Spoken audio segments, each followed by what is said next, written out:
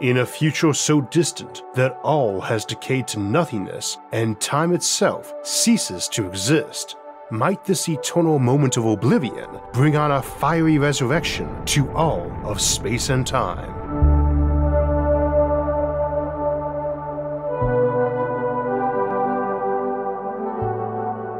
So today we're going to be looking at Conformal Cyclic Cosmology, which suggests we may be living in a cyclic universe that fades out to nothing and then resets, along with some other cyclic scenarios from other cosmological models that might leave remnants behind that we could detect. A year back we did an episode looking at the concept of omega point cosmology, the notion that life might be heading to some massive unified and eternal mind that was very popular under the Big Crunch cosmology, which has grown out of favor with our expanding knowledge of dark energy and the accelerating expansion of our universe. As we discussed in that episode, simply because dark energy is still so mysterious, there are still pathways by which a big crunch might happen, and our episodes Black Hole Farming and Iron Stars, which were two of the show's early hits about 8 years back, explore the alternative eternal expansion option for life going on after the stars burn out, known as Dyson's Eternal Intelligence. Those were the start of our Civilizations at the End of Time series, of which Omega Point was our most recent entry, and where we try to figure out how civilization could survive into such eras and under different fates of the universe. And in those, we explore deep time at a scale where even 1 trillion years is but an eye blink of time. But one implication of Big Crunch scenarios is that the universe might expand, contract, then expand again, cyclic Big Bangs. And as I was finishing up that episode, I decided I wanted to expand on a theory that had a novel approach to both eternal expansion and a cyclic universe: Roger Penrose's Conformal Cyclic Cosmology. That ran on Nebula as an exclusive bonus companion episode, and was when we switched from doing expanded editions of episodes over on Nebula to standalone episodes, as people preferred them, and I figured I'd bring them over to YouTube a year later so everyone could enjoy them. Initially, I actually managed to keep those bonus episodes relatively short. Today's is only 10 minutes, but most of our Nebula exclusive episodes these days are full length, and we release a new one every month. And we'll be showing that original in just a moment before I go on to expand on some of the discussion about how you could see an older universe predating ours, and what other scenarios might produce such remnants. So, an expanded edition of what was the expanded edition of another episode. I will also note briefly that this episode's older segment was recorded a year ago before I had surgery on my tongue and follow-up speech therapy, so my speech impediment is likely to be more noticeable, and as always, captions are available. All that said, let's begin our look at the end of the universe and its potential rebirth. Welcome to another Nebula exclusive short, extending on our topic today of the Omega Point and the Big Crunch, where we also discussed an alternate theory on the origins and fate of the universe by Roger Penrose, Conformal Cyclic Cosmology, and I felt the topic deserved more discussion, but that it would carry us outside of the zone of that episode. It is probably a good idea to watch the episode first, as we discuss some basic concepts there already. Now, the keyword in Conformal Cyclic Cosmology is cyclic, as is one of our examples of a beginning and end of the universe where things just keep restarting, and similar to Poincare recurrence. In Poincare recurrence, we assume a universe that randomly reshuffles back to its starting point. Much as if you shuffle a deck of cards enough times, you'll eventually repeat the order the cards were in sometime before that. But that does not work in an expanding universe, and neither does a Big Crunch scenario where the universe seems to be accelerating in expansion, and thus should not be able to recollapse, unless whatever is driving that expansion ceases, which, as we discussed in Omega Point, may be possible. We can't make too many assumptions about the properties of mysterious dark energy, since its best known current property is that it's mysterious, and we don't know why it exists, where it comes from, or why it seems to be increasing, nor if it should keep doing so forever. It's hard to have a repeating universe if the place is eternally expanding, but Conformal Cyclic Cosmology gets around that by basically having the grand reset happen when the universe is so old that the only things left that exist are timeless particles like photons. In a universe where space and time are essentially out of play, because all that exists are particles that experience no time, you can argue that distance no longer exists anymore, and the whole universe is suddenly infinitely dense and point-like again, like a black hole or the conditions of the Big Bang. Conceptually, you can think of it as saying that things have spread out so much and decayed so much that the concept ceases to mean anything. We'll come back to that shortly. Incidentally, since the word conformal isn't in daily usage by most folks, it is a term for math and maps that basically has to do with angles and shapes being preserved even when curved. Imagine a sheet of grid paper lying flat, all squares and 90-degree right angles. Now curve it and observe that it's no longer really squares and 90-degree angles between two lines, but that at the same time it still is on that sheet. For conceptual ease, imagine you crunch that sheet of paper into a tight ball. It is now very dense, with many lines touching, but the sheet still has that wide layout of nice even squares, and this is essentially what the concept is arguing. Conceptually, I can expand that sheet too, so the squares are feet or meters wide, not inches or centimeters, or even light years, and in the end, if I can find a situation where it's the equivalent of all scrunched up in some other dimension, it's still a flat sheet, but also simultaneously an infinitely dense tiny ball. It just depends on who is observing it, someone on that sheet or outside it. You can do a similar trick by rolling that sheet up like a scroll, only one very tight to the point it was an infinitely thin and dense line, and so too you can replace such a sheet with a 3D matrix grid as well, and then squish it into a 4-dimensional space into an infinitely dense sheet, or infinitely dense line or point too, and yet the grid is preserved in the frame of reference of that sheet, while smashed up and infinitely dense in the frame of someone standing outside, much as crumpling a map up. Again, that's the concept, the real math gets trickier, but what's the physics angle? Well, as I mentioned, some particles like photons don't experience time themselves. As we discussed in other episodes, time slows down as you approach the speed of light and stops entirely at it. We believe photons have no mass at all and travel at the true speed of light, though it is always possible that they and gravitons do have some tiny bit of mass, less even than a neutrino, and thus go just a hair under light speed as a result. Light speed is something of a dated term, and it should really be the speed of causality, or cause and effect. But our current belief is that photons do move at that speed, and that the speed of light, gravity, and causality are all the same. If it turned out that there were no totally massless particles, conformal cyclic cosmology would be invalidated.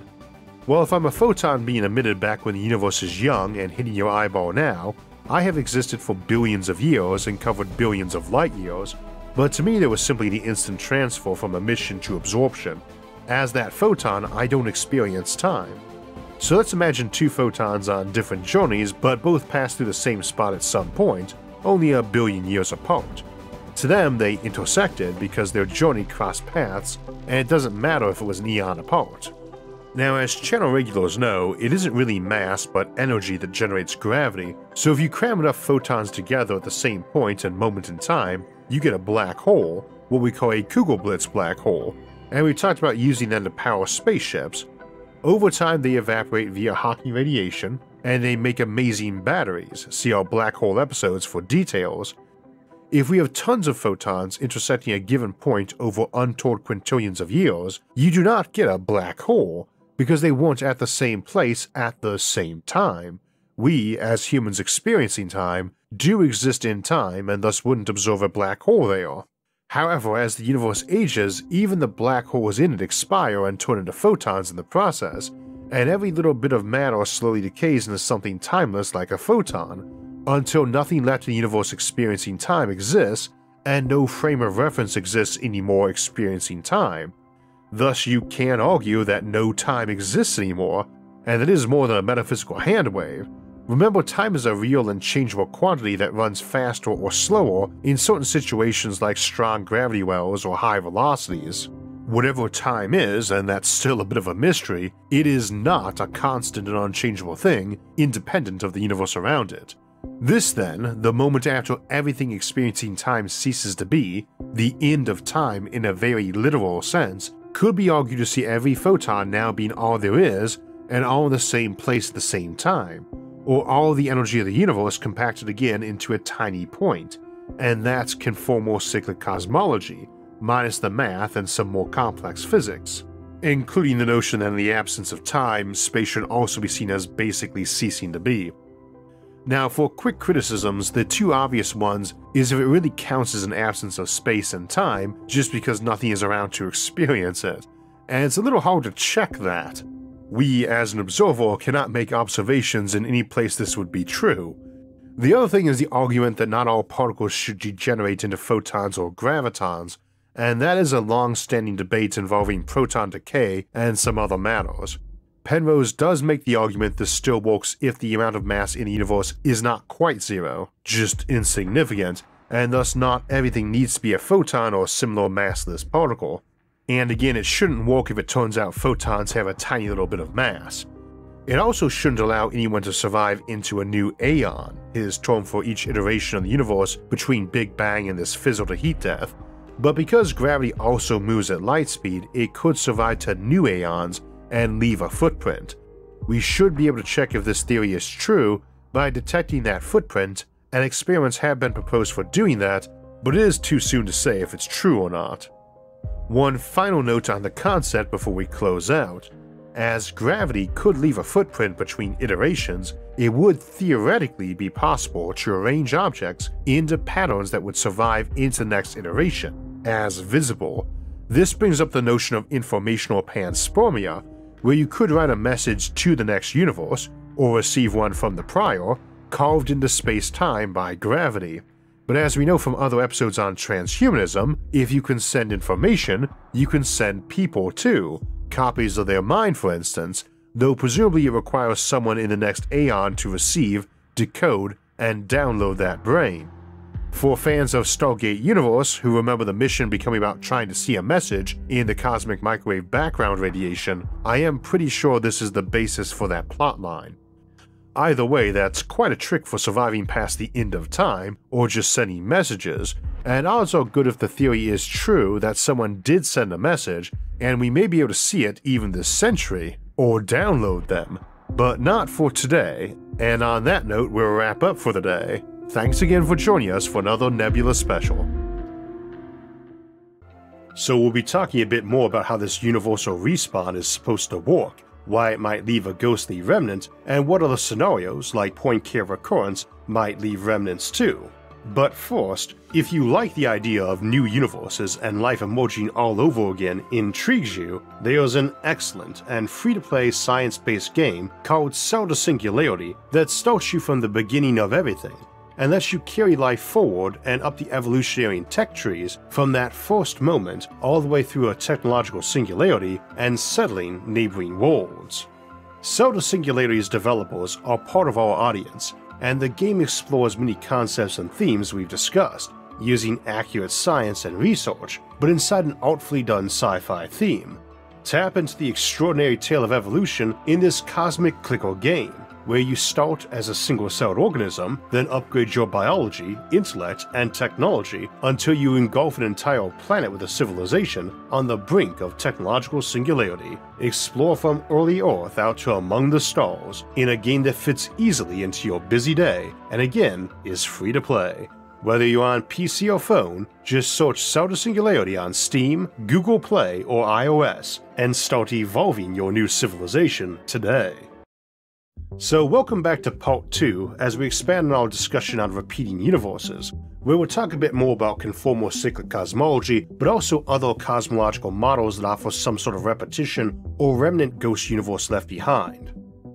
As mentioned, the episode was originally a companion piece to our look at the Big Crunch cosmology, where the universe expands from a small point at the Big Bang, then falls back in on itself as gravity catches up with things. It could then presumably repeat this process of banging back out again, though the mechanism for that occurring is a little unclear. Since it came out a year ago, I have had a chance to come up with some other analogies and explanations that seem to work for folks too, and one that came to mind after our 0 point and vacuum energy episode in the fall is to think of our universe as an expanding and dissipating oil slick over a greater and more energetic reality. There's an energy beneath what we normally think of as the vacuum, where virtual particles pop in and out of existence constantly, and quite a lot of it, and this energy should remain even after things in the universe wind down, and occurs everywhere all of the time. Indeed, those virtual particles sometimes get used as an objection to conformal cyclic cosmology. But in discussing the false vacuum, I've used the analogy that our reality floats on the quantum sea like an oil slick, and is spreading out with time, and someone asked me if that might be why dark energy is accelerating, less barrier to walk through, so to speak. I don't think evidence would support that view beyond being an interesting conceptual explanation, but we could overlay that analogy for conformal cyclic cosmology. Once that oil slick of reality thins down completely, there is no barrier to new energy pouring through from wherever big bangs, virtual particles, and dark energy all come from. And out from this place comes a new universe. It's all such mysterious and primordial stuff though that it doesn't pay to get too fixated on any cosmological theory at the moment, let alone an analogy presented for discussing it. So we'll discuss several other cosmologies today, and continue that by continuing our discussion of the Big Crunch cosmology. Dark energy puts a crimp in Big Crunch cosmology, since the idea there is that expansion has some inertia that is slowing as gravity tries to bring a finite universe back together. So the rate of expansion of the universe should be slowing over time, but current data says the reverse, that expansion is actually speeding up. The source of this expansion is some unknown energy, which is mysterious and dark to us, thus dark energy. New bits of space and time seem to emerge everywhere all at once, and unlike with virtual particles, these stick around. So it would seem to put a nail in Big Crunch's shrinking coffin. Except that since we have no idea what dark energy is or where it comes from, it is entirely possible it just stops arriving from wherever it comes from. If it comes from anywhere at all, at which point the universe could presumably contract again. I should also note that the old model of the universe that was around from shortly after Isaac Newton's work until the mid-20th century was the steady-state model, which holds that the universe is infinite in size and age and does not fall in on itself precisely because it is infinite. There is no center for stuff to fall towards, and there is infinite mass on every side of you pulling you evenly from all directions. This is the cosmology where we first encounter Poincare recurrence, and we'll return to it momentarily along with Boltzmann brains, which date from the same period and speculations. This model was growing out of favor from the appearance of Hubble expansion and the growing knowledge of thermodynamics arguing entropy should be kicking in over time, and thus the infinitely old universe should already be utterly maxed out on entropy and dead. Many attempts to fix this model were proposed as patches, and one that was proposed and often mocked years later as absurd was that perhaps new bits of mass or energy were occasionally emerging, that about one particle of hydrogen would be appearing in any given cubic meter of space about once every 300,000 years or so on average to refresh supplies, for new stars to be born from. This is a flawed notion, but I've always found it amusing how it was ridiculed in the 50s and 60s, only to re-emerge in the similar form of dark energy a few decades later, or the quantum foam for that matter. It also often got mocked for the absurdity of matter or energy appearing out of nowhere, which was particularly ironic given that this is the core of the Big Bang cosmology that was replacing it. Mini bangs and at the atomic level, but there's no real reason to think that something that happened once can't happen many times. Quite to the contrary. But this is also our first example of how an ancient universe could leave remnants behind, and not in the context of an eternal and infinite universe which had no bangs as with steady state, but rather a universe in which big bangs occur occasionally and leave an expanding pocket of new space and matter in them.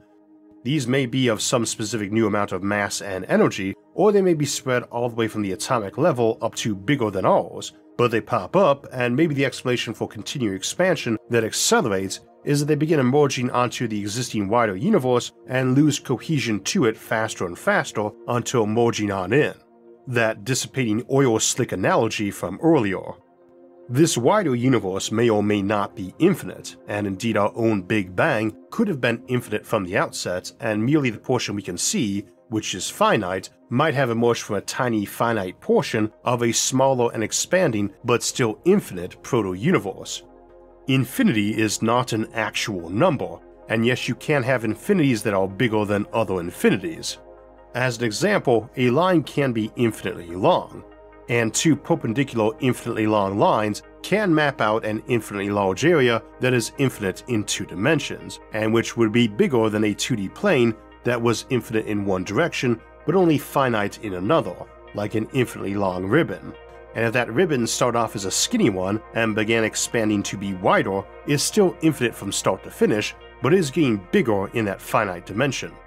To stretch the analogy, or rather crunch it, We could imagine rolling that ribbon up along its width to be an infinitely long and compressed tube that might start expanding into a new ribbon that was flat in some new dimension of our choosing, and one can think of that as a decent mental analogy for some of our scenarios like Conformal Cyclic Cosmology too, if the prior explanations did not work for you. I should note that there's a lot of recent discussion publicly if the Big Bang Theory might be wrong or off in some fashion, and for clarification, that is not new.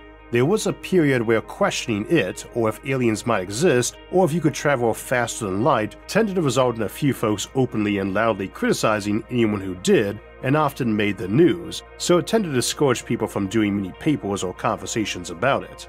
Scientists are human after all. For all that I happen to be a big fan of the Big Bang, think aliens are probably ultra rare or non-existent, and don't believe FTL will ever happen, I always loathe the tendency to discourage or even sneer at folks who want to talk aliens, warp drives, or alternative cosmologies. One of those ideas getting talked around a lot now is that there may have been a second Big Bang right on the heels of the first, or several right in a row, as possible alternatives to the difficulty of cosmic inflation right after the Big Bang.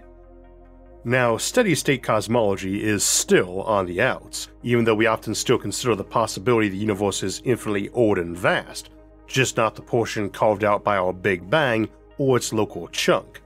One reason is that it never handled Olber's paradox well, which worries why in an infinite universe you shouldn't be able to see stars out infinitely in each direction and infinitely back in time. Hence the night sky should be white, not black.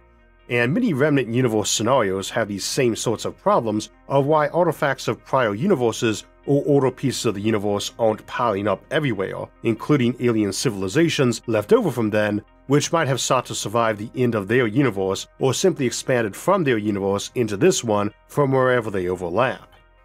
We get the same issue there with Poincare recurrence, which was made for the steady-state model but tends to have equivalents in other cosmologies too. And Poincare recurrence is technically a complete reset, where you shuffled the proverbial pack of cards until it returned to its original order, but in practice you have a huge number of states that are close enough, especially given that the intent is really to reset entropy, not history. We don't actually care if the universe is in an exact state it previously inhabited with lower entropy, just if it reshuffled to allow some new entropy to be available. If all you want is your card deck to have 5 cards of the same suit in order, and you don't care which ones or where on the deck they are, that's going to happen way more often than returning that deck to the original setup, where all the cards are in order fresh from the factory. And this will occur way more often too. In a steady-state setup, some region of the universe will grind itself down on entropy and have a reshuffle eventually that brought back some order, but far smaller than before and in a different arrangement, including entirely randomly assembled brains, the Boltzmann brain, relatively often, and so you get remnants here of prior universes all over. However, the reset periods under Poincare, even for something as simple as a Boltzmann brain, a randomly assembled brain as opposed to a whole galaxy or supercluster, are way longer than stars and galaxies live, so all those remnants might disappear even between micro-resets. Similarly, in a Big Rip scenario where the universe just keeps expanding faster and faster till even atoms are pulled apart, we could contemplate that this even rips quarks apart. When you tear a pair of quarks apart, the energy used to rip them asunder is as much energy as is needed to make 2 new quarks, so you just end up converting that energy into 2 new pairs of quarks. Rip those both apart and you get 4, then 8, and so on, and possibly create another local Big Bang, and one occurring everywhere in the universe too. Were that to happen, it's hard to imagine how you could send anything across that atom-rending epoch to survive into a new universe, and anything apart at any distance, even the human scale, would be scattered over whole universal volumes. Plus, nothing there implies this process of rending even atoms apart stops either. But perhaps it does, and perhaps you could send some signal across. As we mentioned in part 1, if you can send a signal, you can send a person, or a copy of their mind anyway. Now, as we discussed there, the idea of conformal cyclic cosmology is that in an ancient and burned out universe, nothing is left over that can decay over time, which means anything which experiences time is gone, and everything we think of as matter which is able to experience time. Only massless objects experience no passage of time, and all massless objects must experience no time. Those are the photon, the particle of light, the graviton, the particle of gravity, and the gluon, the particle that glues quarks and nuclei together.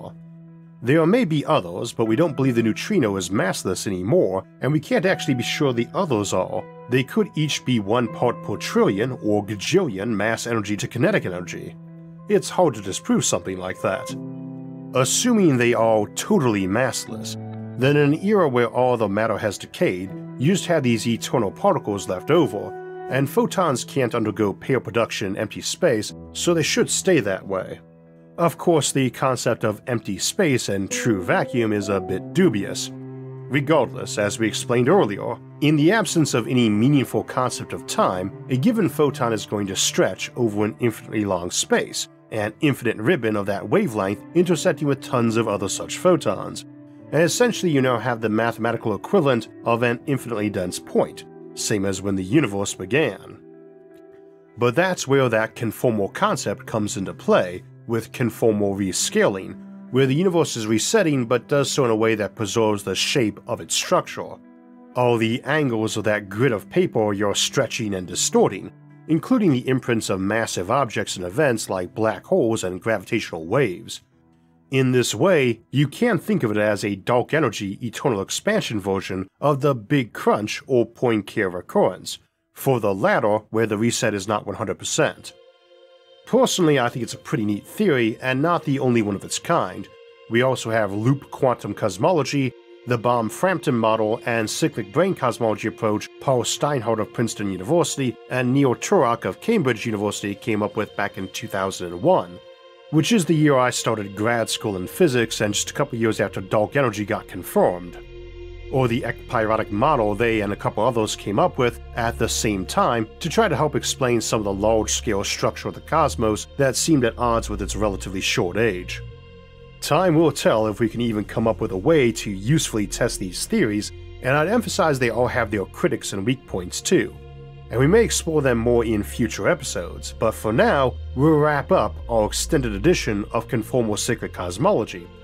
And if you want to catch more of our Nebula exclusives when they first come out, you can sign up for those by going to go.nebula.tv/IsaacArthur to catch our current episode, Giant Space Monsters, or February's upcoming Topopolis, The Eternal River.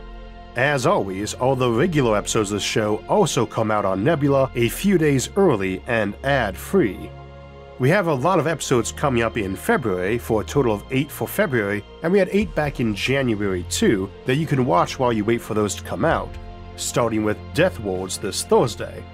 If you'd like to get alerts when those episodes come out, make sure to hit the like, subscribe, and notification buttons. You can also help support the show on Patreon, and if you want to donate and help in other ways, you can see those options by visiting our website, isaacarthur.net. As always, thanks for watching, and have a great week.